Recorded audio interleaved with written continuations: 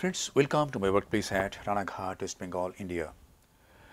This is a white cataract with dark tinge. So the nucleus is going to be quite hard. There is a bit of corneal opacity just below the center. We have started this surgery. The main incision has been made on the posterior aspect of the limbus. And now this is a side port about 3 clock hours away from the main incision on the left side. Since this is a white cataract, the anterior capsule is stained with trypan blue dye underneath this air bubble. If we apply an air bubble, the staining is very quick. We must apply the dye on all parts of the anterior capsule so that uniform staining occurs. You can see a white area, that is because of the corneal opacity. And now the dye is washed out. I use a 23 gauge Simcoe cannula to wash the dye out of the anterior chamber. We can use bimanual irrigation aspiration also. And now the anterior chamber is filled up with 2% hydroxypropyl methyl cellulose. Now I go to higher magnification and do the capsulorhexis. The microscope is OMS 90 from Topcon, and the machine being used is Oakley Catarix 3. The capsulorhexis is being done with the help of a Utrata forceps. Size of this rhexis is about 5.5 millimeter or 5.75 millimeter. I did a large rhexis because I knew that the nucleus is going to be very hard. We will see that in a short time. Visco is again injected, and now is the time to introduce the tip of the phaco needle. The exposed part of the phaco needle is little more than in soft cataracts. Some superficial cortical lens matter is removed. Now we can see how hard the nucleus is. I try my technique, the submarine chop. The tip is buried into the substance of the nucleus. It goes through the nucleus towards the opposite equator. And as it reaches near the opposite equator, the chopper is used to crack the nucleus. I could crack it, but it is not a good crack. So I go again, do some more scalp to go to a deeper level, and then I try to some more scalps.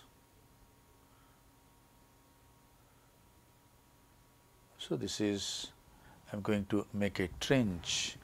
The submarine chop failed in this case, and after making the trench I have got a very good crack. Now I rotate the nucleus 180 degree and I try to separate the nucleus, but it didn't happen. So there is a stubborn leathery plate on the posterior aspect of the nucleus. So inject some visco, take 2 hooks, go to the floor of the trench and then apply opposite forceps. And yes, the nucleus has divided into 2 heminuclei. Some more visco, and now I go again with the phaco needle. I go into the substance of on heminucleus, go towards the periphery, one more scalp, go little deeper, and now I try to divide the nucleus. Yes, have got a good crack. I come to the other side and go into the substance of the seminucleus and try to crack this. In this case, the two heminuclei has not been completely divided into two pieces. There are some attachments between the pieces. Inject visco and again go with the two hooks and try to separate the pieces. Yes, these two pieces are now free. I come to the other side and now try to separate these two pieces. Yes, this two piece also free. So we have got four pieces, and now I tilt the apex, tilt the on big piece so that the apex of the piece projects towards the corneal endothelium.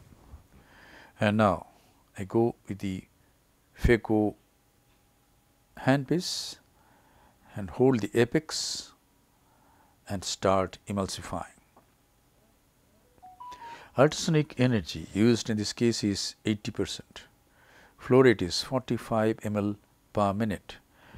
Vacuum is 450 millimeter of mercury. And now the one quadrant has been emulsified.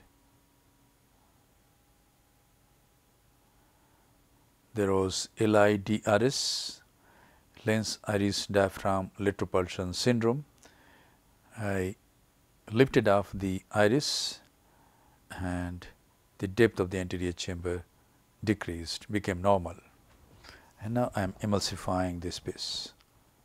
The larger pieces are subdivided into smaller pieces by the chopper.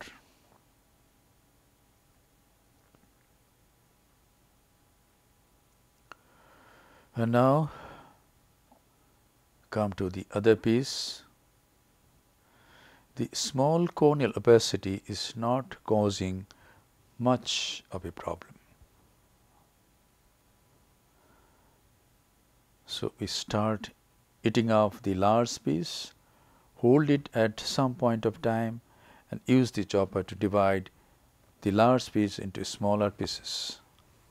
Now as I come to the last piece, I want to support the posterior capsule and the cornea with visco, some visco in front and some visco behind.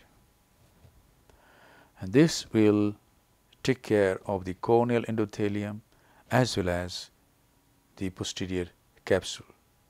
Moreover, I am going to decrease the vacuum and flow rate further. So I hold at the apex, go into the substance and try to divide this piece with the chopper.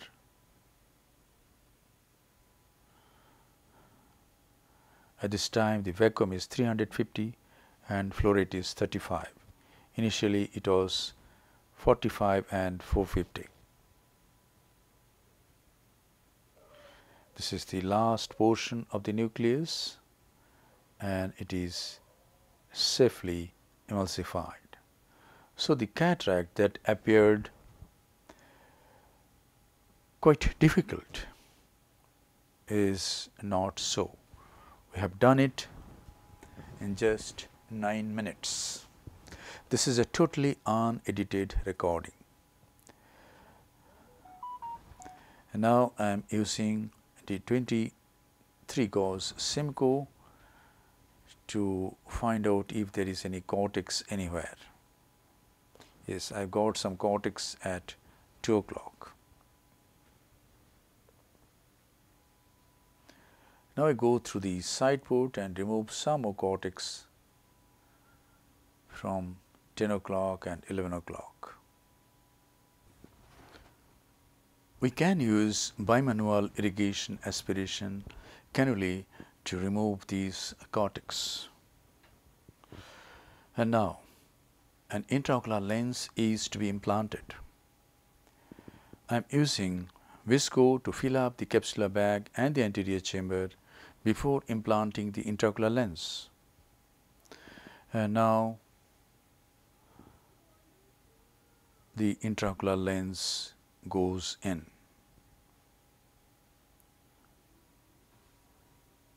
This is a hydrophilic acrylic single piece monofocal intraocular lens.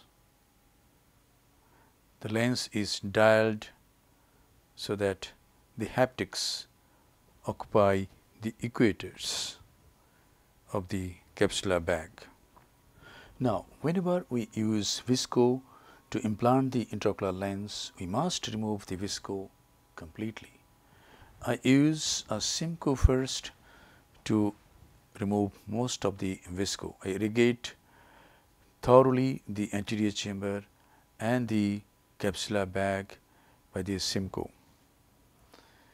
I take about 5 ml of PSS and irrigate it through the aspirating port, as well as there is continuous irrigation from the side. Some more cortex was there at 3 o'clock, it has been removed. And now I take the bimanual irrigation aspiration cannula. I go behind the intraocular lens, irrigate the capsular bag thoroughly so that no visco molecules stay there. If we clean the visco molecules like this, there will never be post-op rise of intraocular pressure. There will never be a steamy cornea, and the patient will be very comfortable throughout the night and the next day, and the patient will bless us.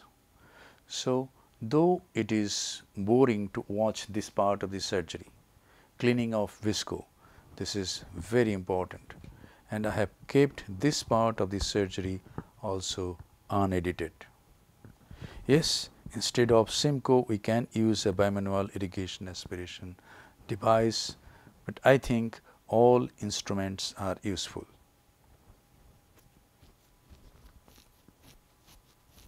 And now this is the final lavage of the anterior chamber, and see how to form the anterior chamber. Hold the Simcoe like this in a slant way at the wound like this. Give a forward push and come out, and the anterior chamber will be very nicely formed. Check the integrity of all the wounds and conclude the case. Thank you very much for your attention. Hope this video will help you in developing your surgical skills. Be a great surgeon and serve your patients with love, respect, empathy, and great surgical competence.